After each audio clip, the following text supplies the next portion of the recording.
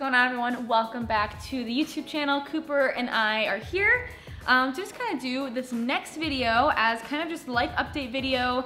Also wanted to give you guys a house tour of the new place since I have not done that yet. Cooper and I'm prepared. I don't know about him, but we're prepared for the house tour. I just had to clean up a lot of poop. Yeah. We're gonna give you guys a house tour. And the last couple of videos that I've had up on the channel have been like beautifully produced, very highly produced. I love the videos that we just did, and I'm glad that you guys love them so much too. I had so much fun making them. But we're gonna get back to the roots. Just kind of do like a little really unproduced style video. Emma is filming here today, so she always does an incredible job, and she's going to make this video look as best as possible. But I'm gonna be here being my crazy, unplanned self, and we're gonna go do the house tour. You ready, Coop? Most annoying toy in the whole entire world. Like who created toys like this?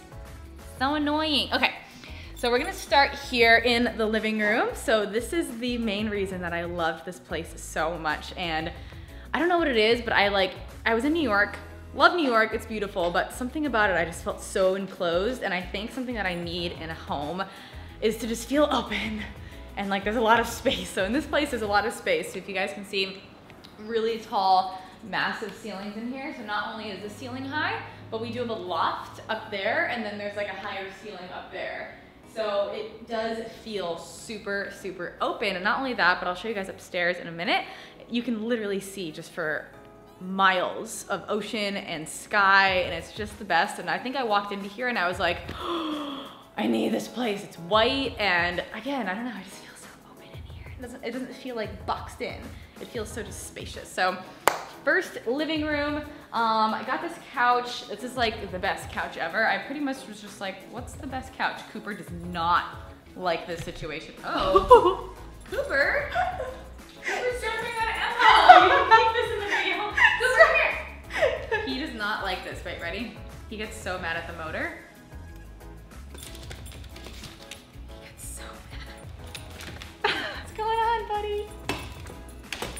Stop. He does not like it. Yeah, he really doesn't like the power motor in the reclining chair, but we have it. Really great couch. It seats, like each of these chairs will seat like 2 people. So we've counted how many people we can sit in this place. And there's like 27 people you can sit in this place. We had a housewarming party. Anyway, there's lots of seating. I love the couch. I really wanted like a really big couch, and just to be able to be on there all the time and have friends stay over and stuff like that. So love the couch. I'll link everything to where I got it. I think this is either Living Spaces or Ashley Furniture. This rug is from overstock.com. Love it. We kind of wanted to go with like a cozy bohemian rather than like a white, sleek, hard-lined modern feel. Like we wanted it to be like a little cozier. So this is like kind of the things that we ended up choosing. This is from the last place. It's that same coffee table that just comes up like this. It's really messy, y'all. I didn't clean a whole lot for you guys. I just wanted it to be really real, raw, and uncut. I actually did clean a little bit, but I'm not the most clean person in the world. It's just I could be better. It's fine. Anyways, what else do we got? Pillows, blankies, spot for snacks. Yeah, Emma's like, yeah, snacks. And cup holder. Cooper! Cooper might need to go in his crate. You need to go in your crate, little boy? Oh, flap.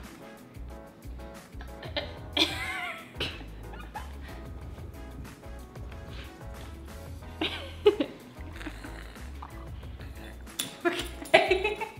Okay. No pretending to be Cooper. Come here. Want a bone? Yes? No? Hold on, I'll get him. I have these like peanut butter bones for him. You guys can come with me to the kitchen as we move on. This is just a little laundry area. And then here you go, buddy. And then we have the kitchen. So kitchen's great, just pretty regular. Sinks, storage, more storage, dog food, coffee makers. If you want to go into the fridge, I actually forgot to tell you guys, I hired a chef, and I will give you the reasons why. All this food that he made, this is like my lunch. Look how amazing. It's like a nice little meal prepped lunch.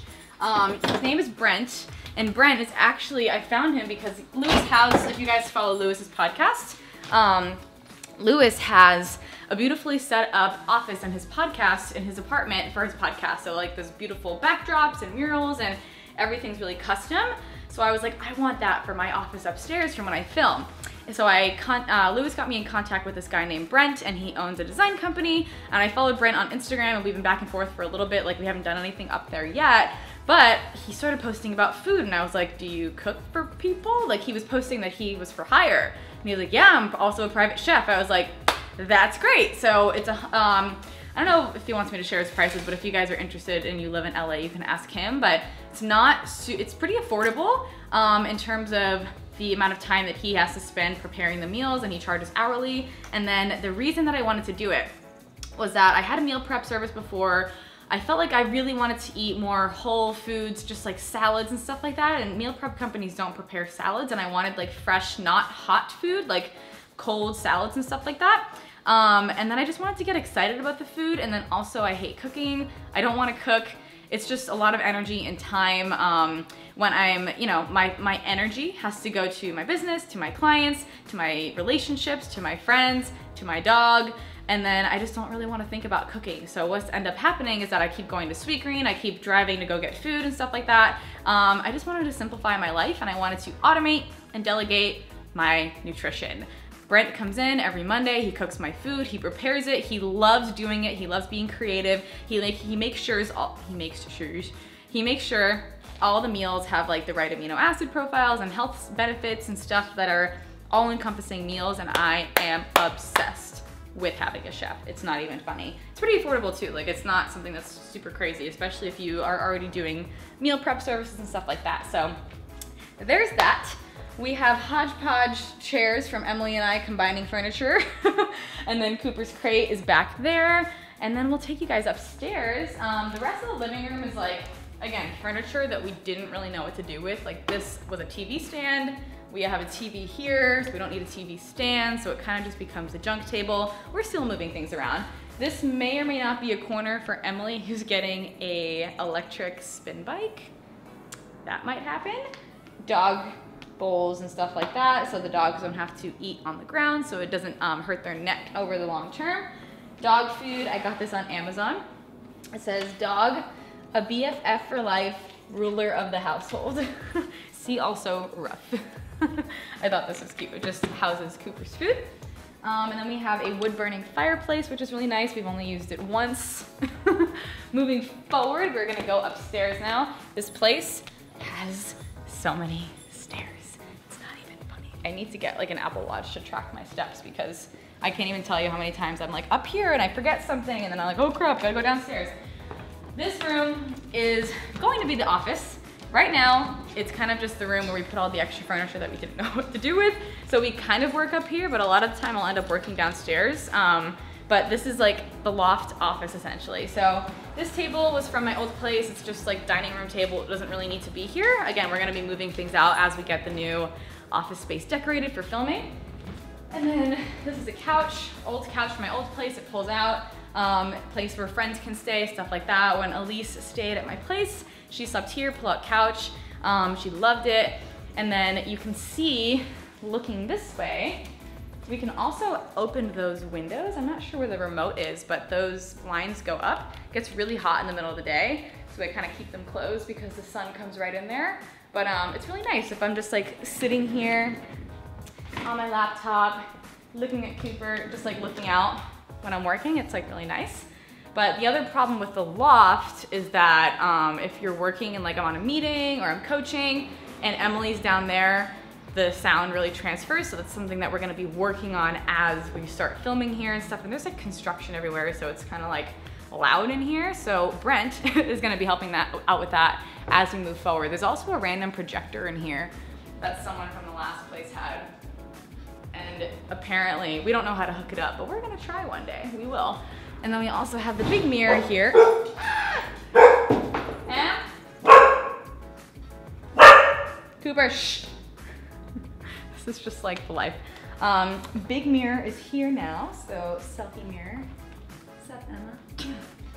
Hi. Hello. This is where the selfie mirror goes.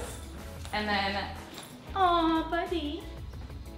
Cute are you? I'll show you guys the best part of the house now. This is, again, one of the main reasons that I wanted to live here, because I was like, holy shit.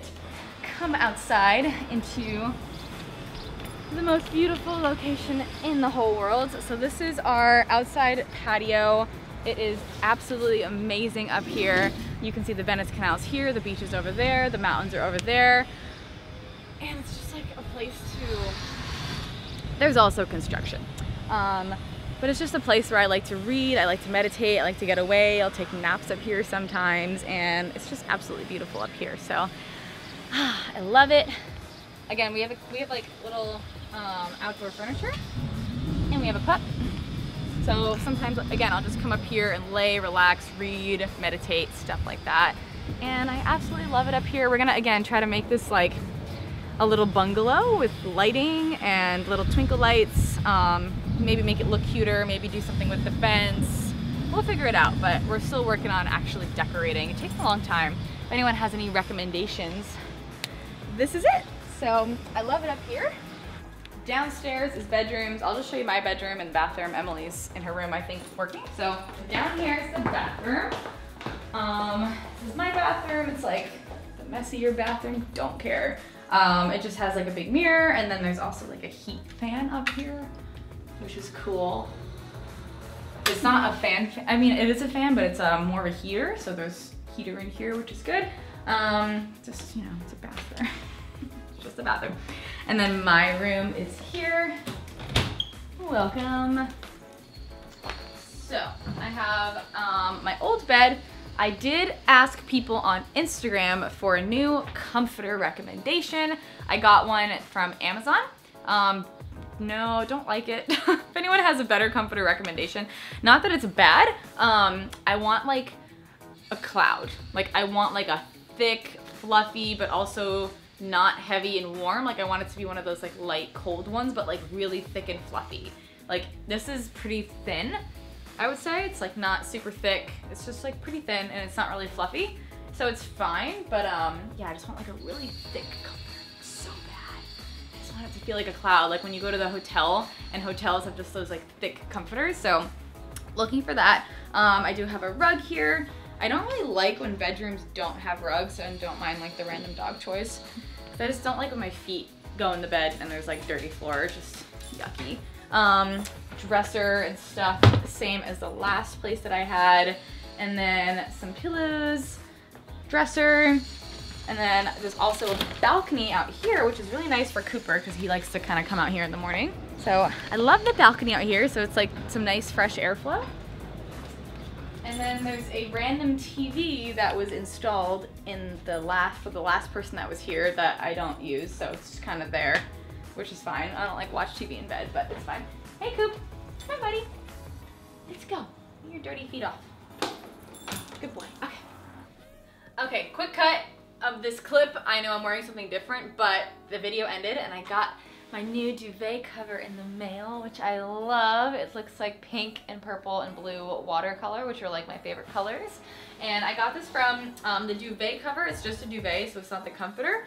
And ideally I have my cloud duvet inside of this, but I got this from Society 6, which is a website where all local artists, or just artists in general, can upload their art, and then it can get put on duvet covers and pillows and bath mats and stuff like that. So wall tapestries and anything that you really want. So Society 6 is where I got the duvet cover, and I can like get matching pillows and stuff like that. But I wanted to show you guys that quick. Back to the video. And yeah, that's gonna be it for the house tour specifically. And in terms of just life update, I guess you could say, moved in here with Emily and just been really focusing on friendships and business and Cooper.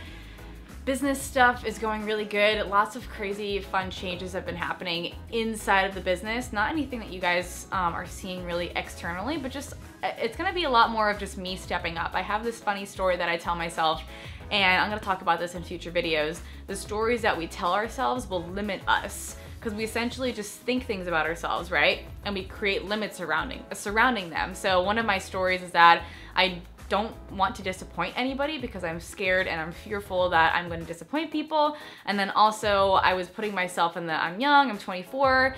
There's a lot of incredible people around me doing really amazing things all the time. I'm involved in a couple of mastermind groups, just a lot of successful people, right? And for me, I'm young, I'm 24. I've only actually been doing this business for about a year, although I've been building my audience for the last 4 and doing YouTube and just kind of learning as I go. And parts of me are like, you know, I'm not super experienced. I would love some help and support. But what that kind of turned into is just me leaning on that too much and relying on it a little bit too much over here. And the part of me over here that really wants to step into being a leader and, you know, stepping into that role of just being a powerful CEO and leader in my business for my team and for my audience. And when I step up, other people have permission to step up as well. And I really noticed that. And when I don't step up and I kind of just lean on everybody else, it creates this like instability I see from the bird's eye view of just, you know, no one else feels the permission to kind of step up in their own right if I'm not doing that. And I feel like that's my responsibility. So things internally have shifted a little bit, but all for the better. And I'm so excited to kind of just get back to this. You guys have known that I haven't really been super focused on just talking to you guys, making videos like this from just kind of being me and being flowy. And it's because my creative energy has just been like fucking sucking lately, to be honest. And it's because of that internal thing that was going on in here. I'll talk about it probably a little bit more on the podcast or in a different video. If you guys are interested, let me know in the comment section if you're like interested in hearing this story, because it's kind of a long story. So if you want to know about it, just please let me know, because I'll make a longer video about it. But all you guys have to know is that a lot of good things are coming. I know it's so annoying when people say that, but for real, my goal is to be able to get back to this, and I will be able to do that when I kind of just get things inside of my business flowing more smoothly, which just kind of means systematizing what I have going on, making it a little bit easier for everybody else to do their jobs. Why need you to pee? Cooper peed in the middle of my serious talk. So we're gonna end the video there and just let you guys know that you have a lot of exciting things to look forward to. But the house tour is going to end here, and Cooper and I are gonna make some more videos for you this afternoon. So I'll catch you guys in those, and I'll talk to you later. See ya.